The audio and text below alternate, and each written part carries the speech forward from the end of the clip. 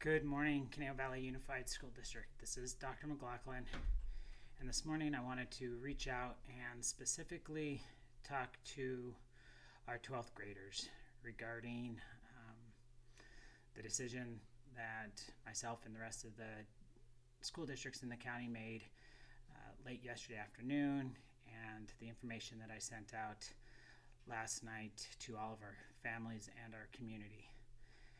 As you know, this has not been an easy process, and a lot of decisions have needed to be made during the course of our school closure. And last night, writing the information about end of the year activities was very difficult. I know that for our 12th graders who are looking towards all of the celebrations and activities that come along to celebrate your 13 years of education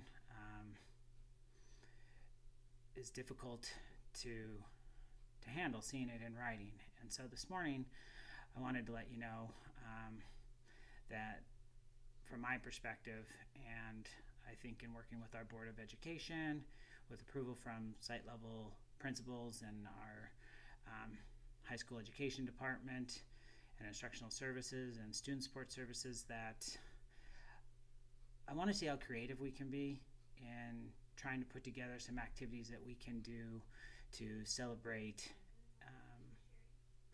your years of education and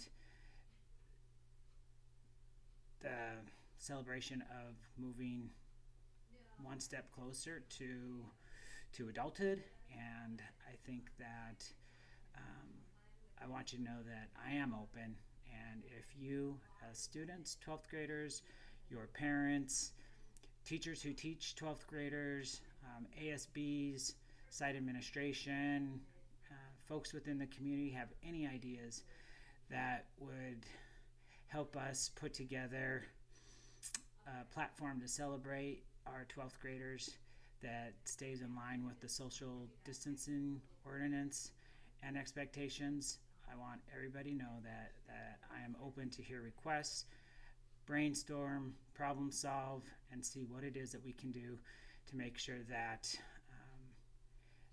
the end of your high school career is just not a memo from me and grades from your teachers.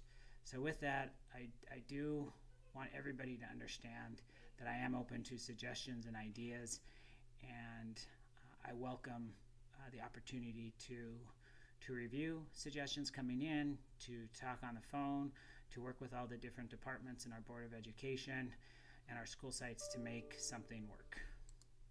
So with that, please reach out. Thank you, Dr. McLaughlin.